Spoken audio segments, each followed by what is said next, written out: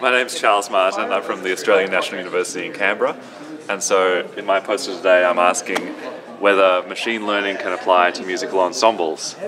So I think we've seen in the session today that there are lots of projects about using machine learning for creative and performing arts practices, and one of the ways this has occurred is using a machine learning model to translate senses from an individual performer into an artistic output.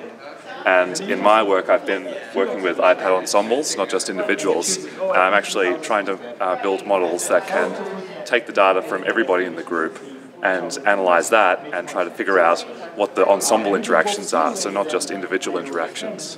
And we're using this data to design what we call ensemble director agents that react to the performers' motions of the ensemble and look at their interactions between one another and use that to drive the performance in different ways.